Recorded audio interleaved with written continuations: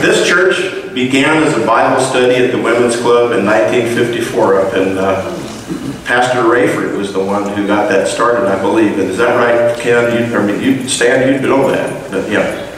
Yeah. And then in 1956, they had their first meeting in the A building. That's the office building now. 1959, after the first 4 years, they had accumulated 49 baptisms, 8 deacons, and they changed their name to First Southern Baptist Church. And their pastor was that time as the Gus Prince. In 1961, they dedicated the B building in 63. 63, Pastor Fuller got appointed to the foreign mission field and he became an international missionary. And then they called this gentleman over here, Pastor Stan Fogel. I'm glad they did. 1964, they established a mission church. The Valla Vista Baptist Church was established as a mission of this church. 67, the C building was built. That's the building where they have children room upstairs and a kitchen and fellowship hall downstairs. 69, we had a bus ministry. Let's see, how old were you in 1969? You weren't. He weren't born yet. It's bad English, but it's a fact. He weren't born yet. We had a bus ministry in this church then. 71, they called Pastor Alex Campbell. I'm going to go through these quickly because you can read. In 1972, they began the XYZ ministry, which has continued for 43 years. They have a service in rest homes throughout our community every week. We go to the homes, we sing songs, hymns, and that's what those people know as hymns. So we just sing hymns and we have a Bible devotional. 1974, we dedicated the Worship Center D. You know, the building that has the upstairs, downstairs, used to be no floor in it. It used to be just the Worship Center.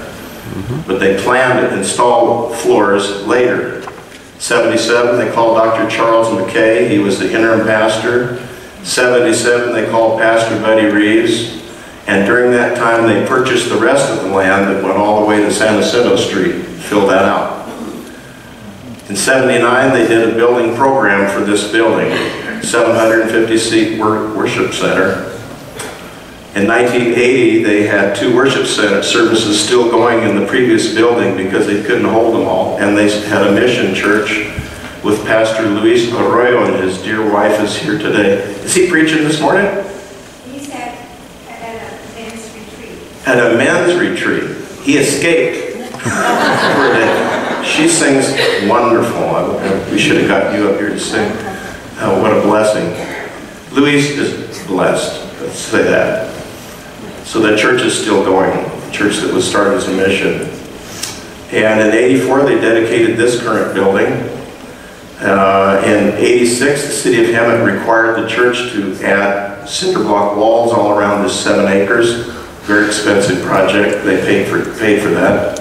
86, they licensed Jeffrey Woods to the gospel ministry, and he went to Wayland Baptist University. That is a testimony of this church that numerous times young men were called to the ministry, and the church saw that and affirmed them and scholarshiped them or wrote letters to affirm them to go on to school. That's happened numerous times. In 88, they completed the preschool building. In 89, Pastor Buddy Reeves left and Dr. Thurman George, those of you know him, came as an interim. In 1990, Dr. David Hall came as a pastor in March and he resigned in September. This is one of the sad, darkest days in the history of our church, for this church. But one of the things that happened as an outshoot of that is the Hemet Valley Baptist Church was started. And what's interesting today about that is, for the kingdom, men and women, boys and girls come today who don't know anything about all that. That's 25 years ago. Don't know anything about it, and people are getting saved and led to become disciples. Romans 8:28 says, and we know that all things work together for good to them that love God and were called according to his purpose, right? So, the scripture. 1991, they called Pastor Julian Clark, and they started a homebound ministry. In 91, they also endorsed Jeffrey Woods. He was continuing. Went on to Southwestern Baptist Theological Seminary. In 94, David Daffern was called as the Minister of Education and Youth. George Engel came in 95 as a Minister of Music. 96, the church issued a church vocational scholarships to 3 men, Aaron Daffern, Joshua Daffern, and George Eldrick. So we had 3 young men that went on to school. In 96, David Daffern resigned, accepted the senior pastorate at a church in Arizona. In 97, Pastor Julian Clark resigned, and this is the church's really one of their weird days. They actually called me as their interim pastor. I came here as a vice president at Cal Baptist, and I came here just to fill the pulpit while they're searching. And I made the mistake on my first day of saying, "We need to fill these pews." Somebody said, "We?" Be careful what you say behind the pulpit. In 98, they installed me as a senior pastor, and they've not been able to get rid of me since. In 2000, John Miller was sponsored to go to seminary, another young man. In 2000, John Carter was called as a music minister. Shekinah Missionary Baptist was also launched here. Mary Ellen Van Ostenbridge came as a minister of music. Robert Poe was called the next year as a minister of music. In 2006, Mountain View Community Church leased facilities, and that launched as a new church, which became Diamond Valley Baptist Church.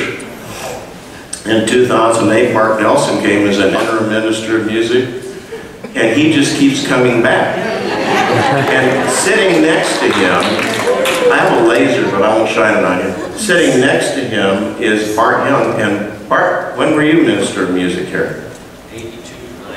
82 to 90, and he's singing in the choir because Mark wouldn't let him go. So you have to sing. Pretty cool, isn't it? I'm glad you're here. And your wife's singing over here. Praise God, this is wonderful. Yeah, it's great. Put him to work. Mark warned him, he said, "Don't go to lunch with Pastor Rick, he'll put you to work." I said, "It's too late." 2009, Robert Zitt came as our first family life minister. In 2010, we replaced the roof. This roof leaked since it was built, from 1984. In 2010, just like Pat, you have a son, Kurt, I have a son, Jonathan, and we used to come out here with 55 buckets and try to find where the drips were going to go. And we would set, every time it rained, we set 55 buckets in here. Finally, we replaced the roof, and I gotta say, praise God, hallelujah, we've got a roof that does not leak. And then the church, Diamond Valley, moved to a new location, and Bob Zitt resigned. He got to where his eyesight wouldn't permit him to continue. And Dr. Dewey Squires, sitting right over here, was called as our associate pastor for family ministry. And I delivered a sermon in 2012. The sermon was from Proverbs 3 chapters, verses 5 through 10. And explained we must honor the Lord with all our possessions. That's what the scripture says. And Parkway Baptist Church needed a place to meet. And our church agreed unanimously to vote to invite them to come and use the facilities here. And they accepted. And they began meeting at our location. And I'm so delighted they had a place to meet. I'm going to have Pastor Kirk come up and when I get him to the present. We're almost there. We burned the note. We are debt-free today.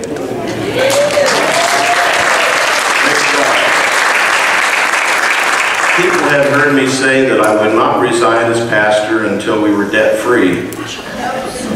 Everybody started rumoring when we were debt-free that I was leaving. And I said, it's not the only thing I said. I just said, I want to be debt-free. Do you know what these people wanted to do? Take out another loan.